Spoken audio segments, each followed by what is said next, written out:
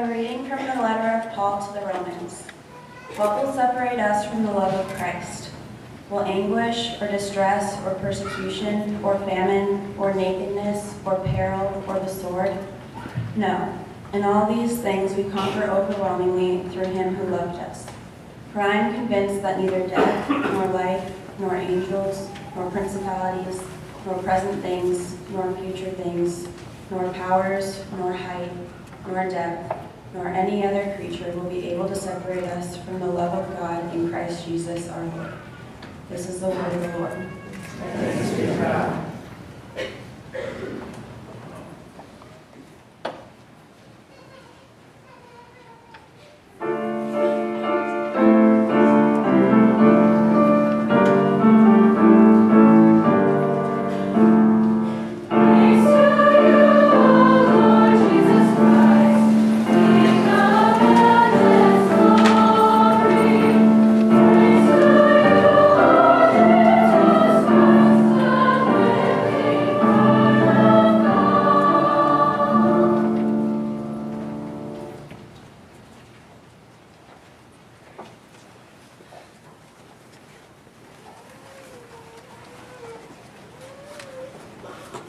The Lord be with you.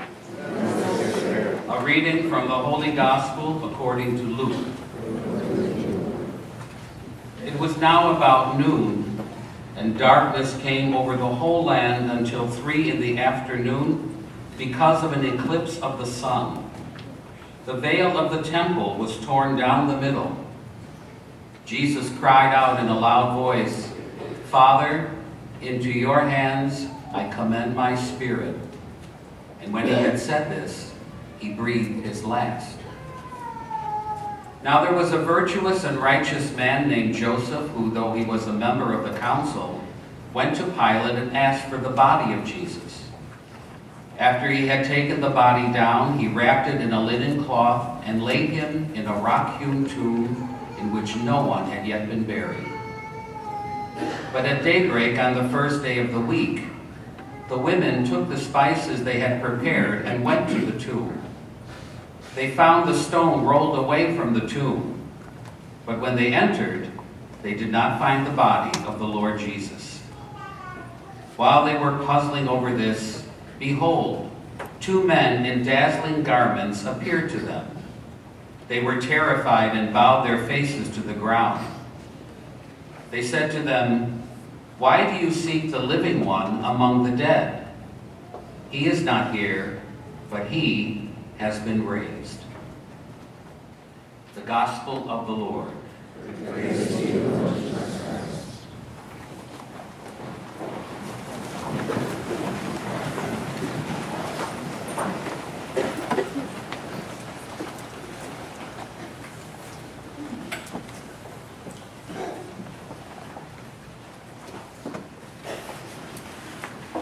It stinks. That's what Chris Allen, the principal of Xavier, said about Greg's death. It stinks. There's no spinning Greg's death. It just stinks. That's what Chris said. And I agree. One of the reasons that it stinks is that it all seems so unfair. And I think the kids here can certainly even relate to this. When a parent dies, when parents die, they take with them a large portion of the past. But when children die, they take away the future as well. And I think that's what makes the valley of the shadow of death seem so incredibly dark and unending. And that is why, even with healing, even years later, there will always be a soreness and a swelling about the hearts of those who love Greg. A week ago this past Monday at Desert Regional Hospital, I was there. Room 3131. But I sure wasn't there alone. Xavier High School was all over the place of Desert Regional. They were in the waiting room, they were in the hallways, and most especially, they were in room 3131.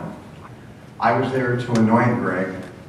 The boys were there. There were some girls, mostly boys, water polo buddies, Eagle Scout buddies, tennis buddies. They're all around, gathered around the bed of their friend.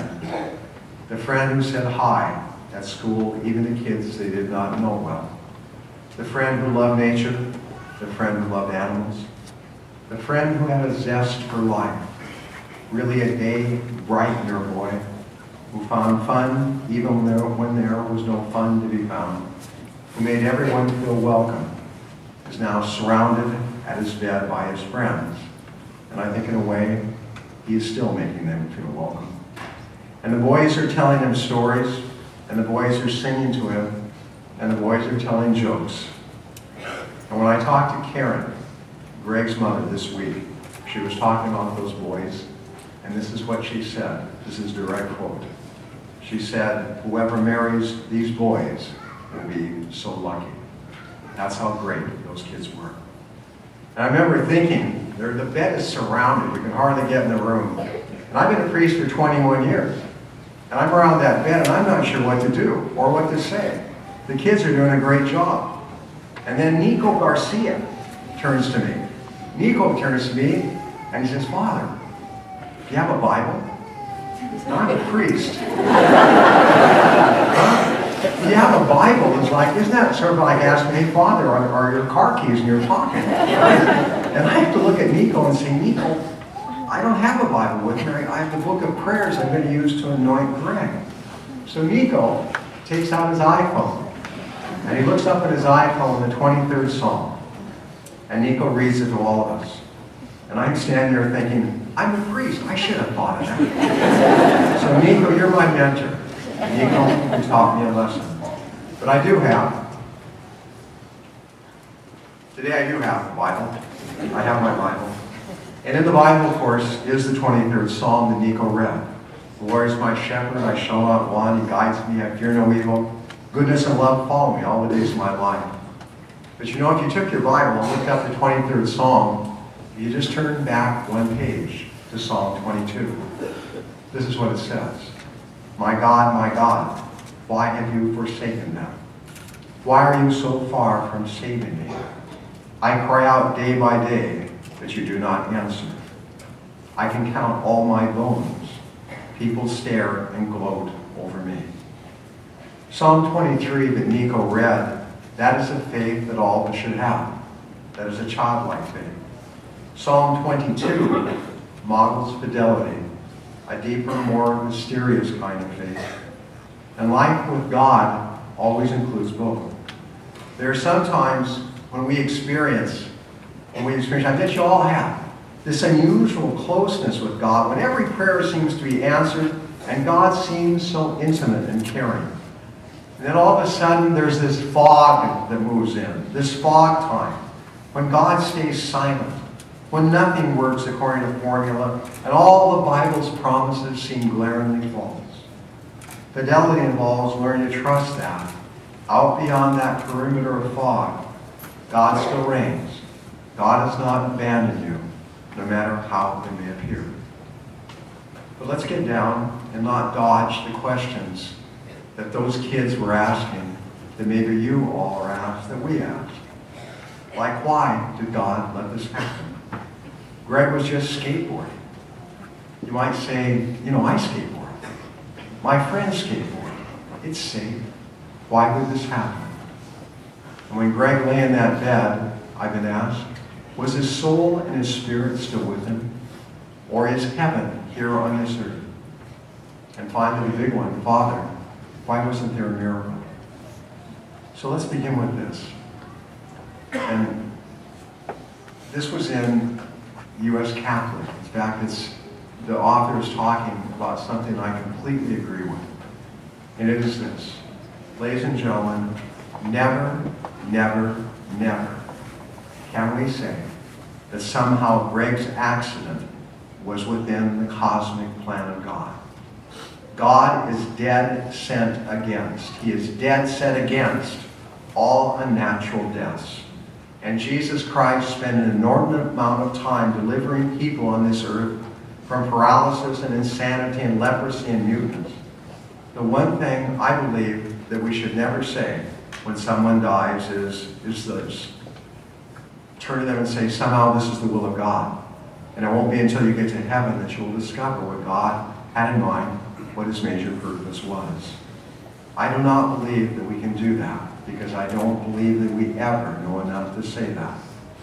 And while it is true that God's thoughts and ways are way above our thoughts and ways, ultimately I think when that thinking is applied to suffering, it almost becomes a denial of the incarnation. Because I think the whole point of Jesus coming to this earth was that God's ways are somewhat our ways, and God's thoughts are somewhat our thoughts. And if we're just told when there's a tragedy, well, it's all a mystery, and we'll only find out in heaven, I don't know, I don't think that's enough. Greg's death and his suffering and our suffering is deeply mysterious at one level. But if the best we can say to one another when the going gets tough is it's all a mystery, then I think that we're in trouble. But I think we can say this. Our consolation lies in knowing that it is not the will of God that Greg should die. And that when Greg left that skateboard, God's heart was the first to break. So where was the miracle? Where was the miracle? Where was God? Why did it happen? First of all, I know from personal experience, I'm not going to go into it, but trust me, I know you're going to look at me and say, what in the world? About, I don't know, 1981, 1979, Jesus walked across the street with me at the intersection of Union and Lake. He really did.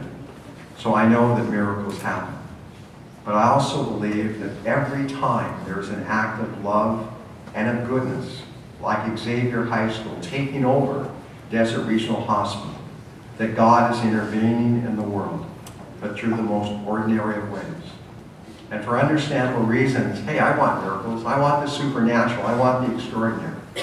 Yet Jesus Christ himself says countless times in the Bible, you know, I've come for the poor. I've come for those that need me, for the sick, for the naked, for the homeless. Our God does intervene, but in and through the most extraordinary acts of love. And I believe that love beats hate every single day in this world. And the acts of love shown to Greg and to his family this past week happen every day, in every city, every town throughout the world. And I believe that's what makes this world worth living in. So where was God? Where was God when Greg was in that bed?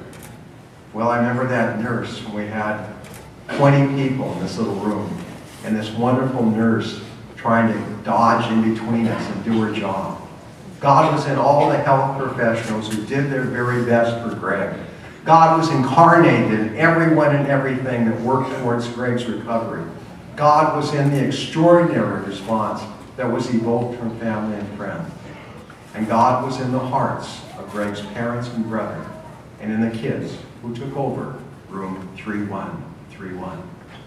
God was there at every moment of this drama, every moment of your sorrow. And when Greg died, and this is important that you know this, when Greg died, God was there. For when Greg died, he fell into the arms of God. So why did it happen? Well, Mr. Allen says there's no spinning this, it just stinks. You know what? That's almost the best that I can do too. My answer is not really very satisfying. Why did it happen? But I was asked by one of you, really more than one of you, if heaven was on this earth. And the answer is no. God created this world, but he made it less than perfect. If our earth was perfect, it would be heaven, because only the perfect rest in heaven. And God does not, when he created this earth, give us a stable of bad things. God is not like it has been written. God is not like a Harry Potter film, a God who is generally quite good, but every so often goes off to the Department of Dark Arts. But God did this. God did this. God created us as fallible. We are weak human beings, and we will be on this earth until either by natural attrition or accident we die. Because that's just the way it is. That's the way God wanted it. We are finite human beings. But it's just that I want a perfect ending. I want a perfect ending. But Greg's death teaches us the hard way that some poems do not rhyme, and some stories do not have a clear beginning or a clear end. Life is not about knowing. Life is about having to change. Life is about taking the moment and making the best of it without knowing what is going to happen next. So what about Greg? Where were his soul and his spirit when he was in that hospital room? I believe that they were still with Greg.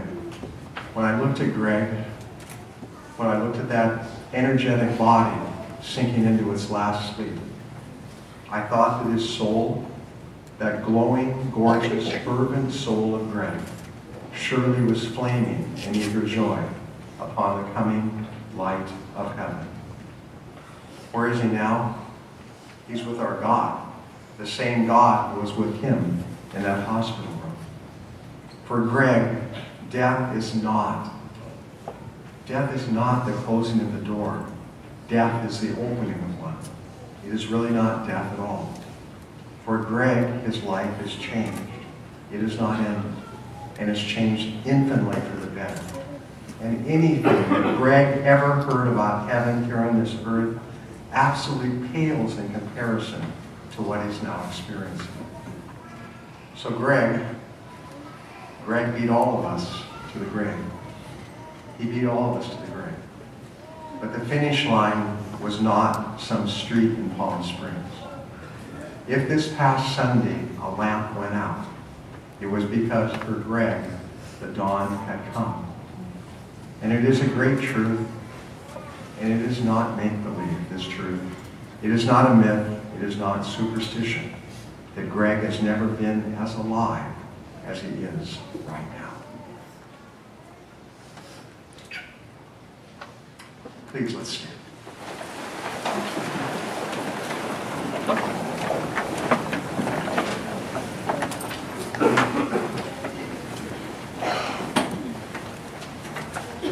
Let's now offer our prayers and our petitions.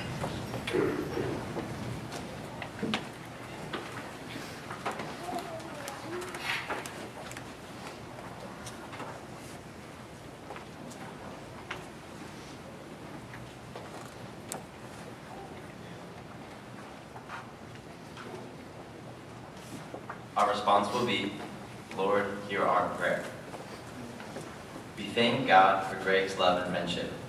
His memory will continue to make an everlasting impact in our lives as we continue to cherish him in our hearts.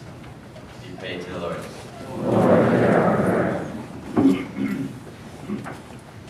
We pray for Greg's family that they may find peace and comfort in this time of mourning. May they be embraced by God's love and friendship, as well as the love and friendship by those around him. We pray for the Lord.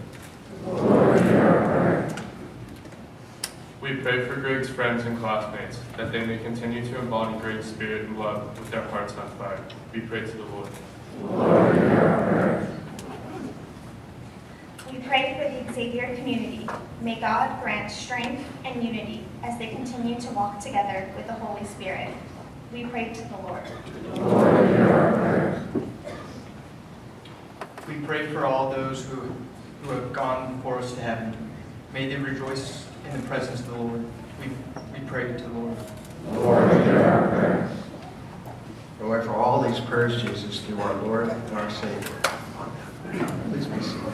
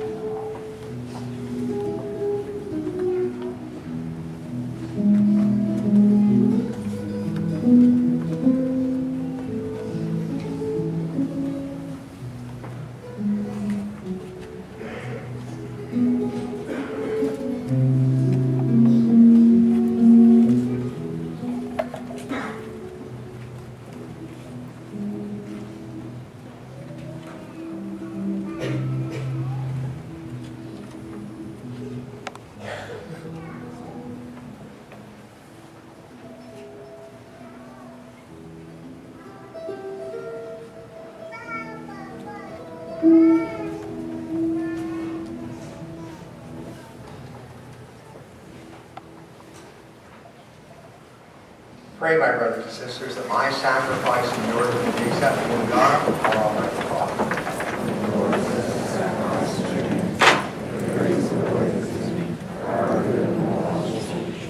As we humbly present to you these sacrificial offerings, O Lord, for the salvation of your servant Greg, we beseech your mercy that he who did not doubt your Son to be a loving Savior may find in him a merciful Judge who lives and reigns forever and ever. The Lord be with you. Lift up your hearts. Let us give thanks to the Lord our God. It is truly right and just, our duty and our salvation, always and everywhere to give you thanks, Lord, Holy Father, Almighty, eternal God, through Christ our Lord. In him the hope of blessed resurrection has dawned, that those saddened by the certainty of dying might be consoled by the promise of immortality to come. Indeed, if you're faithful, Lord, life is changed, not ended. And when this earthly dwelling turns to dust, an eternal dwelling is made ready for them in heaven.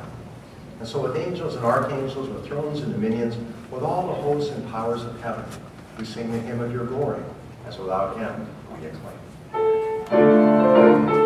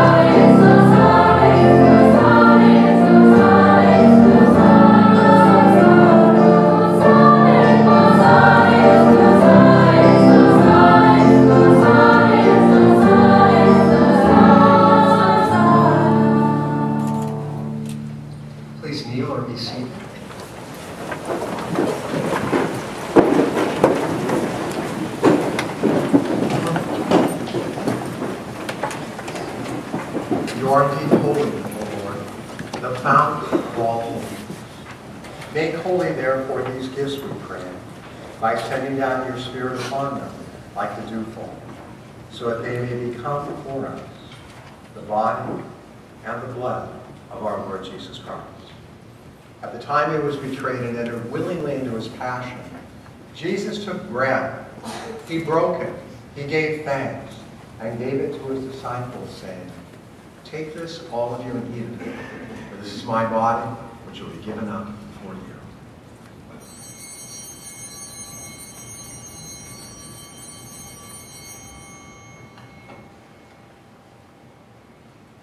In a similar way, when supper was ended, Jesus took the chalice, and once more giving thanks, he gave it to his disciples, saying, "Take this, all of you, and drink from it. For this is the chalice of my blood, the blood of the new and eternal covenant, which will be poured out for you and for many for the forgiveness of sins. Do this in memory of me."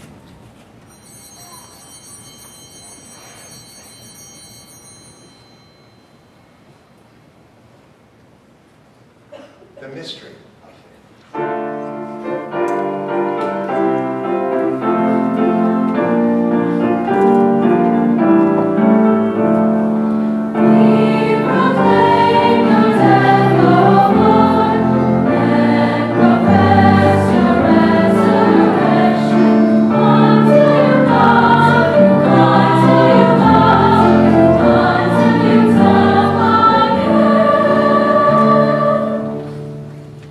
Therefore, as we celebrate the memorial of his death and resurrection, we offer you, Lord, the bread of life, the chalice of salvation, giving thanks that you've held us worthy to be in your presence and minister to you. Humbly we pray that partaking the body and blood of Christ, we may be gathered into one by the Holy Spirit. Remember, Lord, your church spread throughout the world, and bring her to the fullness of charity, together with Francis, our Pope, Gerald, our Bishop, and all the clergy.